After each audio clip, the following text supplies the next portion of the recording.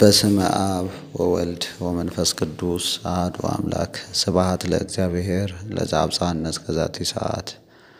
በእግዚአብሔር ፍጹም ሰላም የተወደዳችሁ የእግዚአብሔር ልጆች በያላችሁበት እንደምን አላችሁ?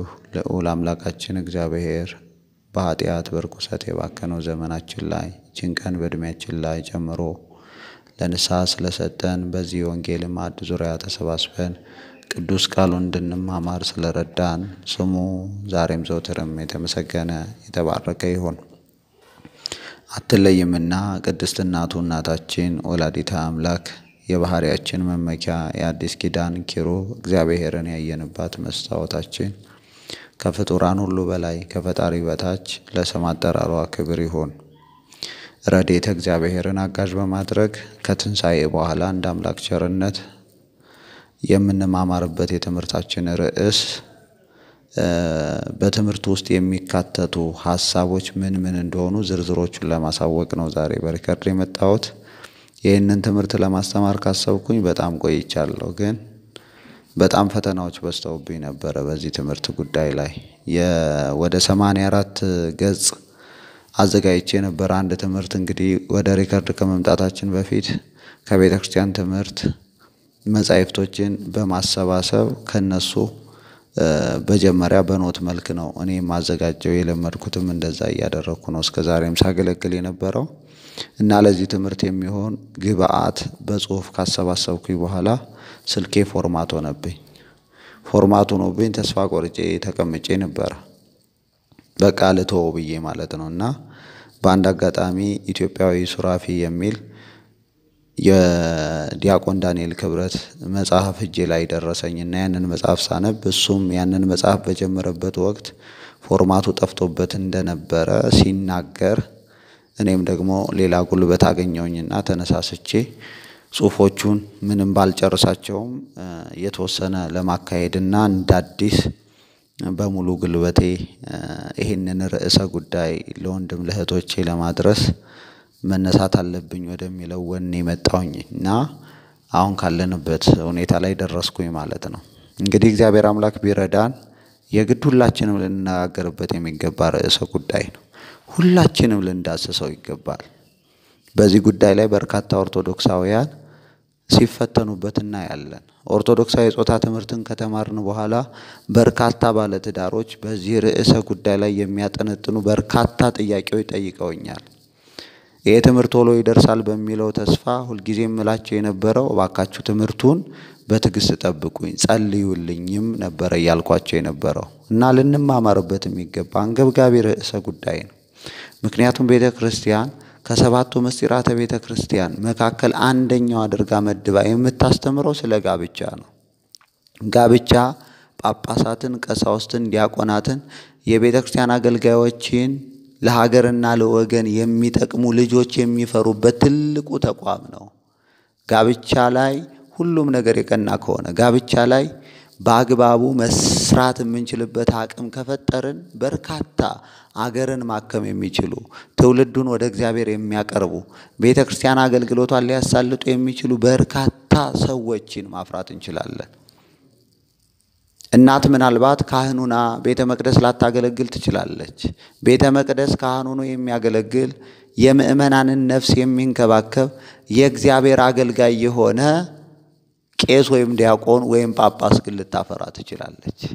እንደ አግባቡ ትዳሯን እንደ እግዚአብሔር ቃል መምራት ከቻለች ትዳሯ በአግባቡ እግዚአብሔር በሚወደው መንገድ ላይ እንዲጓዝ ማድረግ የሚገባትን ሁሉ የምታደርግ ከሆነ እግዚአብሔርን የሚያገለግል ሙሴም እኮ በጋብቻ ውስጥ ነው የተገኘው።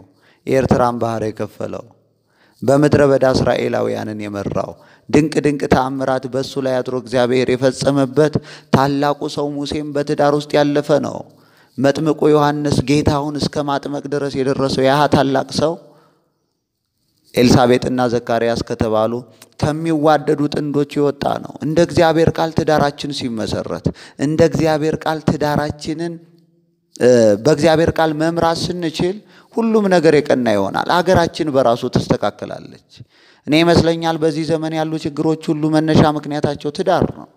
ትዳራቸው ያልቀና ቦታ ላይ የሚወለዱ ልጆች ብዙ ጊዜ ባለጌ አፈር ብላ ከሚባለው ስድብ ውጭ በእውነት ልንሰጣቸው የምንችል ምንም ነገር አይኖርም። ትዳር የቀና ሲሆን እንደ እግዚአብሔር ቃል ስንመሰርተውና በእግዚአብሔር ቃል መንገድነት ላይ ስንመራው ተአምር መፍጠር የሚችል አቅም አለው። አቡነ ተክለ ሃይማኖት የተገኘው በትዳር ነው።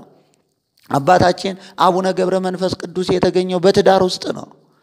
አባታችን እንጦንስ እነ ቅድስት አርሴማ እንደ ደመና በዙሪያችን የከበቡ ቅዱሳን ሁሉ የተገኙት በትዳር ነው። ትዳር ወሳኝ ነጥብ ነው።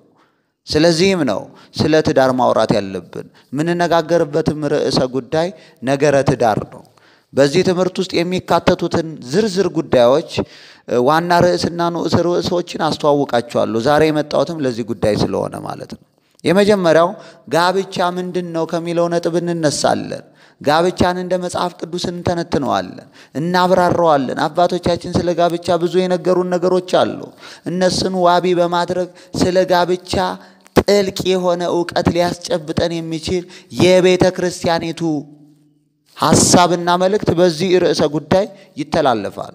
ጋብቻ ምንድነው በሚለው ከዛ በኋላ ጋብቻ አንድ መሰረታዊ የሆነ ነገር አለው። ጋብቻ ምንድነው ከሚለው ነጥብ ተነስተን ወደሚቀጥለው ነጥብ ስንመጣ በጋብቻ ውስጥ ያለው ቃል ኪዳን ምንድነው? ሥርዓተ ተክሊል ወይም የማዕሰባን ጋብቻ በቤተ ክርስቲያን ውስጥ የፈጸሙ እህትና ወንድሞቻችን ኦርቶዶክሳውያን የሚገቡት ቃል ኪዳን አለ። ስለ ቃል ኪዳን መጽሐፍ ቅዱስ ምን ይላል? የጋብቻ ቃል ኪዳን እንድናፈርስ ምክንያት የሚሆኑ ፈተናዎች ሰይጣን ወደ ህይወታችን እንዴት ያመጣል? እንዴት እንከላከላቸዋለን? እግዚአብሔር ስለ ቃል ኪዳን ስለ ጋብቻ ቃል ኪዳን ያለው ሐሳብ ምንድነው የሚለው በዚህ ርዕሰ ጉዳይ ውስጥ ይዳሰሳል። ሌላው ሶስተኛው ነጥብ ለጋብቻ የመጽሐፍ ቅዱስ መመሪያ ምንድነው? ሰላማዊ የሆነ ጋብቻ መስርተን በዚህ ሰላማዊ በሆነ ትዳር ውስጥ ለመኖር እንድንችል መጽሐፍ ቅዱስ ምን አድርጉ ነው የሚለን? ምክንያቱም አንድ ነገር ለማግኘት ከኛ የምንሰጠው ነገር አለ። መጽሐፍ ቅዱስ ትክክለኛው የሆነ የትዳር መመሪያ የያዘ መጽሐፍ ነው። ልብ በሉ። እኛ ምናልባት ቴሌቪዥን ወይም ደግሞ ፍሪጅ ወይም ደግሞ ልብስ የምናጥብበት ላውንደሪ ብንገዛ ላውንደሪውን እንዴት አድርገን እንደምንጠቀምበት መመሪያ የሚሰጠንን ማኑዋል የምናገኘው ከፋብሪካው ነው። መድኃኔ ዓለም ኢየሱስ ክርስቶስ ትዳርን ክሬት ያደረገ ትዳርን የፈጠረ ትዳርን ለሰው ልጆች ሳይጠይቁት የሰጠ እንደመሆኑ መጠን የትዳር ማኑዋል የሚገኘው ከእግዚአብሔር ጋር ነው። የትዳር ማኑዋል ደግሞ የተጻፈበት መጽሐፍ ቅዱስ ነው። መጽሐፍ ቅዱስ ላይ ትዳራችንን እንዴት ባለ አግባብ እንድንመራው ይመክረናል የሚለውን ነጥብ በዚህ ጉዳይ ላይ ስናነሳ የባል ኃላፊነት ግዴታ ምንድነው? የሚስት ኃላፊነት ግዴታ ምንድነው? በመጽሐፍ ቅዱስ ውስጥ የተሳካ የትዳር ህይወት የነበራቸው አባቶቻችንን እና እናቶቻችን ህይወት ተንትኖ ከማስረዳት አንፃር በዚህ ነጥብ ላይ ሰፋ ያለ ጊዜ እንወስዳለን። መጽሐፍ ቅዱስ በጋብቻ ጉዳይ ላይ የተሰየሙ የትዳር አጋር የትዳር የጋራ ሁኔታዎች አሉ። በአጠቃላይ ትዳር የሚፈልጋቸው ብዙ ነገሮች አሉ። ትዳራችን እኛ ከሲኦል የከፋ የከረፋ ቦታ ሆነብን ምን ይሻለናል ብለው የሚጨነቁ ብዙ ኦርቶዶክሳውያን አሉ። በየቀኑ እየተጋጩ ሆድና ጀርባ ሆነው የሚኖሩ የእግዚአብሔርን ቃል ባለማወቃቸው የተነሳ ትዳርን እንዴት ባለ አግባብ መምራት እንዳለባቸው አለማወቃቸው የፈጠረባቸው ውዥንብር ውስጥ የሚኖሩ በርካታ ኦርቶዶክሳውያን አሉ። እነሱ ሁሉ ሊፈወሱበት የሚችሉ እነሱ ሁሉ ትዳራቸውን ሰላማዊ በሆነ መንገድ ላይ መምራት የሚችሉበት መመሪያ መጽሐፍ ቅዱስ አለው። ይሄውም ብዙ ናቸው። የተሰየሙ መተው፣ መጠበቅ፣ መስራት፣ መቀበል የሚሉትን እያንዳንዱ ነጥብ በመጽሐፍ ቅዱስ ሚዛን ላይ ያስቀምጠን እንመረምራቸዋለን። ሚስት ከባሏ የምትፈልገው ነገር ምንድነው? ባል ከሚስቱ የሚፈልገው ነገር ምንድነው? ትዳር በራሱ እንድናደርግለት የሚፈልገው ነገር አለ። በነገራችን ላይ ትዳር ማለት ችግኝ ነው። ችግኝ ካልተኮተኮተ እንደሚደርቅ ትዳርም ለሱ የሚያስፈልገውን ነገር ካላደረግንለት ውሃ ካላጠጣ ነው ችግኝ እንደሚደርቅ እንዲሁ ትዳር ልናፈስለት የሚገባ የእግዚአብሔርን ጥበብ ማፍሰስ ካቃተን እንደሚደርቅ ፍሬ ማፍራትም ተከልክሎ በእውነት ወደ ሞት አዘቅት እንደሚወርድ ምንም ጥርጥር የለውም። ስለዚህ ትዳራችን እንዳይሞት፣ ሰላሙን እንዳያጣ፣ ፍቅራችን ሙቀቱን ጠብቆ በትዳር መንገድ ላይ በጽናት እንዲራመድ ከኛ የሚጠበቀው ነገር ምንድነው የሚለውን በክፍል 4 ትምህርታችን ላይ እናየዋለን። ሌላው ጋብቻና የተጋቢዎች ባህሪ በዚህ ጉዳይ ላይ በርካታ ወንዶች የሚሰሩት መሰረታዊ ስህተት አለ። በርካታ ሴቶች የሚሰሩት መሰረታዊ ስህተት አለ። ሴቶች ሴትነታቸውን ተጠቅመው እንዴት ሚስት ይሆናሉ? የባላቸውን ባህሪ እንዴት ነው ማወቅ ያለባቸው? እንዴት ነው የባላቸውን ባህሪ መገንዘብ የሚችሉት? እንዴት ብለው ነው ባላቸውን ማወቅና በቀላሉ ማስደሰት የሚችሉበት አቅም የሚያገኙት? እውነት ለመናገር በርካታ ትዳሮች ችግር እየተፈጠረባቸው ያለው ለምንድን ነው ካላችሁ ወንድ ማለት ምን ማለት እንደሆነ የማታቅ ሴት ወደ ትዳር ስለምትገባ። የወንድ ባህሪ ምንድነው? ምን ያስደስተዋል? ምን ያስከፋዋል? ወንድሞቻችንም በተመሳሳይ ሴት ማለት ምንድናት? ምን ያስከፋታል? ምን ያስደስታታል? እንዴት ብለን ነው የሷን ጠባይ በደስታ መጽሐፍ ቅዱስ ራሱ ይናገራል። ባሎች ሆይ ለሚስቶቻችሁ የሚገባውን ሁሉ አድርጉላቸው። የሚገባውን ለሚስቶቻችን ለማድረግ ሚስት ማለት ሴት ማለት ምን ማለት እንደሆነች በአግባቡ መረዳት አለብን። በዚህ ክፍል ላይ የሚስቶች ዋና ተፈጥሯዊ ባህሪ እና የባሎች ዋና ተፈጥሯዊ ባህሪ ምንድነው የሚለው ጉዳይ ላይ ይተነተናል። እግዚአብሔር አምላክ በረዳን መጠን የእውቀት መጠናችን እስከሚገድበን ድረስ ማውራት ያለብንን ነጥብ ሁሉ እናወራለን። ሚስት ባሏን እንድትገነዘበው፣ ባልም ደግሞ ሚስቱን እንዲገነዘባት፣ የሚስቱን ባህሪ ጠንቅቆ እንዲረዳ፣ ሚስትም ደግሞ የባሏን ባህሪ ጠንቅቃ እንድትረዳ ይሄን ርዕሰ ጉዳይ ማንሳታችን በጣም አስፈላጊና መሰረታዊ ጉዳይ ነው። ሌላው በጋብቻ ውስጥ ወሳኝ የሆነው ነጥብ አለ። ምዕራፍ ክፍል 6 ላይ የምናነሳው ማለት ነው። ይሄውም ርዕሰ ጉዳይ ምንድነው? ጋብቻና ገንዘብ። ጋብቻ ተቋም እንደመሆኑ መጠን የፋይናንስ አቅም ያስፈልገዋል። ይሄንን ተቋም ለመምራት ገንዘብ ወሳኝ የሆነ ሚና አለው። ገንዘብን በተመለከተ ደግሞ ኦርቶዶክሳውያን ጥንዶች አመለካከታቸው እንደ መጽሐፍ ቅዱስ ቃል ሊመሩ የሚገባ መሆኑ በሁላችን የታወቀ ስለሆነ በዚህ ጉዳይ ላይ የእውቀት ክፍተት እንዳይኖርብን ገንዘብና ትዳር እንዴት ነው የሚለውን ነጥብ እናነሳለን። በዚህ ርዕሰ ጉዳይ ላይ የምናነሳቸው ንዑስ ርዕሶች አሉ። በጋብቻ ውስጥ የገንዘብ ጥቅም። በነገራችን ላይ ጋብቻ አንዳንድ ሰዎች ፍቅር ካለ ምንም ችግር የለውም ይላሉ። ለጋብቻ ግን ገንዘብ ወሳኝ ነገር ነው። ገንዘብ በትዳር ውስጥ ወሳኝ ነጥብ መሆኑን ለመረዳት ይሄንን ለጋብቻችን የገንዘብ ጠቀሜታ እናወራለን። በነገራችን ላይ የገንዘብ ጠቀሜታ ያስፈልጋል ስንላችሁ ጋብቻችን ገንዘብ እንደሚያስፈልገው ይጠፋችኋል ብለን አይደለም። ግን እንደ እግዚአብሔር ቃል ይሄን ማውራት አለብን። ስለ ገንዘብ ጥቅም ለእናንተ መናገር ለቀባሪ ማርዳት መሆኑ ጠፍቶኛ አይደለም። ይሄን ርዕሰ ጉዳይ ማነሳው ግን በምን ደረጃ ላይ ገንዘብ ይሰበሰባል ትዳር የተባለውን ተቋማችንን ለመምራት፣ ከዛ ባለፈ ያንን ገንዘብ ደግሞ እንዴት ባላግባብ ወጪ እናደርገዋለን ወይስ እናደርግ ደግሞ ማስተዋል ያለብን ነጥቦች ምንድናቸው የሚሉት ርዕሰ ጉዳይ በዚህ ውስጥ ለመዘርዘር እንዲመቸን ብለን ነው ያነሳነው። ሁለተኛው ንዑስ ርዕስ የተጋቢዎች የገንዘብ አጠቃቀም የስኬት መሰረቶች አሉ። ገንዘባችን እንዴት ባላግባብ ነው መጠቀም ያለብን? እንዴት አድርገን ነው ቅድሚያ ለሚሰጠው ቅድሚያ እየሰጠን የምናስከትለውን እያስከተልን የገንዘብ ችግር ሳይኖርብን ያለንን እግዚአብሔር አምላክ የሰጠንን ትዳር እንዴት ባላግባብ ነው በገንዘብ የምናስተዳድረው የሚለው ነጥብ በዚህ ጉዳይ ላይ ይነሳል። የተጋቢዎች የገንዘብ አጠቃቀምና ዋና መርሆችንም መገንዘብ በዚህ ትምህርት ላይ አስፈላጊ ስለሆነ እናነሳዋለን። ገንዘብና ንብረት ጋር ተያይዘው በጋብቻ ውስጥ የሚፈጠሩ ግጭቶችና ኦርቶዶክሳዊ መፍትሄዎቻቸው። ምናልባት ሚስት የራሷ ስራ ኑሯት ገንዘብ ታመጣለች፣ ደሞዝ ይከፈላታል፣ ባልም ያመጣዋል። አንዳንድ ጊዜ ገንዘቦቻችን እንዴት ባላግባብ ማስተዳደር እንዳለብን ባለማወቃችን የተነሳ ግጭት ይፈጠራል። በመካከላችን እኔ እናቴን እረዳለሁ ትላለች እሷ፣ እሱም ደግሞ አባቴን እረዳለሁ ይላል። በቤታቸው ውስጥ ያለው ቀዳዳ እየሰፋ ሌላ ሶስተኛ አካልን ለመርዳት የሁለቱ መስማማት ሳይኖር መሄዳቸው በራሱ በትዳራቸው ውስጥ የሚፈጥረው ብዙ ግጭት አለ። ይሄን ግጭት በተመለከተ የገንዘብን የማስተዳደር ጥበቡ ላይ በደንብ አድርገን መነጋገር ይጠበቅብናል። ስለዚህ ምን እናነሳዋለን እሱ ርዕሰ ጉዳይ። ሌላው ክፍል 7 ነው፣ ጋብቻና ሩካቤ ሥጋ። በዚህ ጉዳይ ላይ አንዲት ትምህርት በለጭ አድርጌ እንደጠፋውኝ ታውቃላችሁላችሁ። በርካታ ሰዎች ይህን ትምህርት በመስማታቸው የተነሳ የተሟላው ቀድ እንዳላገኙ በውስጥ መስመር ይጠይቁኝ ነበር። አትከላከሉ ብዬ ስላስተማርኩኝ ኦርቶዶክሳውያን በፍጹም መከላከል የለባቸውም የሚለውን የተዛባ ግንዛቤ በአእምሯችሁ ላይ እንዳሳደርኩኝ አውቄ ነው። ይሄንንም በዝርዝር ማየት ያለብን ነጥብ ከጋብቻና ሩካቤ ሥጋ ምን እንደሆነ ከስር እስከ መሰረቱ ማየት አስፈላጊ ነው ብዬ በርዕሱ ላይ ያካተትኩት። የመጀመሪያው ሩካቤ ሥጋና ተፈጥሯችን። ሩካቤ ሥጋ እንግዲህ እግዚአብሔር አምላክ የሰጠን በተፈጥሯችን ውስጥ ያለ በትዳር ህይወት ውስጥ ደግሞ የምናንጸባርቀው ጉዳይ እንደመሆኑ መጠን ከተፈጥሯችን አንፃር ሩካቤ ሥጋ ምንድነው የሚለውን እናያለን።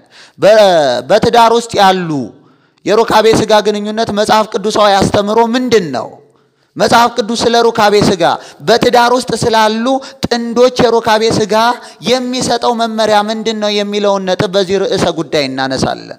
ሩካቤ ሥጋ ግንኙነት የሚከለከልባቸው ቀናቶች ከነ ምክንያታቸው የቤተ ክርስቲያን ሥርዓት ዳሰሳ ደግሞ ይኖረናል። እኛ ክርስቲያን እንደመሆናችን መጠን ሩካቤ ሥጋ እንድንከለከልባቸው አባቶቻችን መጽሐፍ ቅዱስን መሰረት አድርገው የሰሯቸው ሥርዓት አሉ።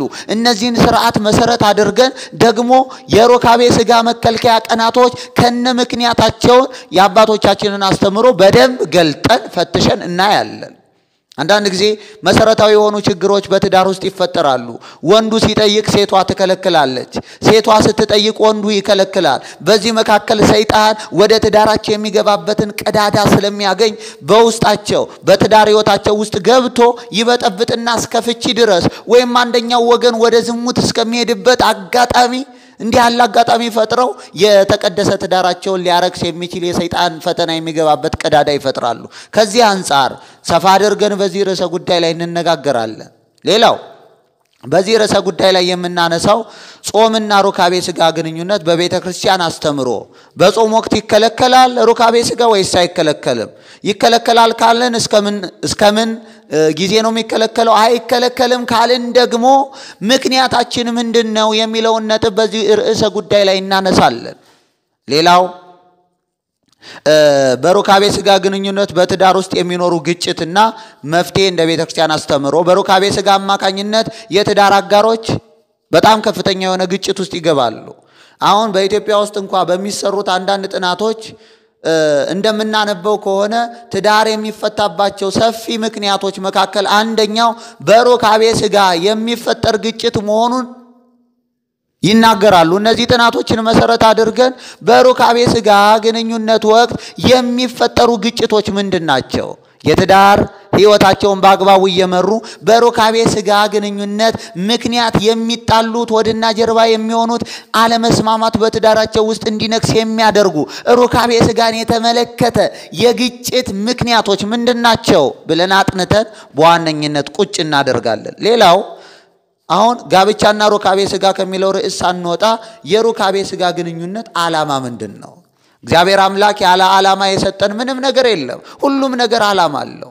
ሁሉም ነገር ያለ ዓላማ እንዲተገበር እግዚአብሔር ፍቃዱ አይደለም። ስለዚህ ሩካቤ ሥጋ በትዳር ህይወት ውስጥ ሲከናወን የራሱ የሆነ ዓላማ አለው። ስለዚህም በዚህ ነጥብ ላይ ሰፋ ያለ ጊዜ ወስደን እንነጋገራለን ማለት ነው።